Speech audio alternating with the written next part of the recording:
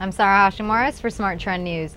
AT&T has announced that it will launch the Samsung Captivate on July 18th. The Captivate is AT&T's version of the popular Galaxy S, which is available on Verizon and T-Mobile in different forms. Powered by Google's Android mobile OS, the Captivate will have a 5-megapixel camera, 720p video recording capability, and a 1 GHz processor. Pricing starts at $199 with contract. AT&T has potential upside of 21% based on a current price of $24.42 and an average consensus analyst price target of $29. I'm Sarah Hashimoris for Smart Trend News. For more on this story, visit our website, tradethetrend.com, or subscribe to our YouTube channel, Trade the Trend.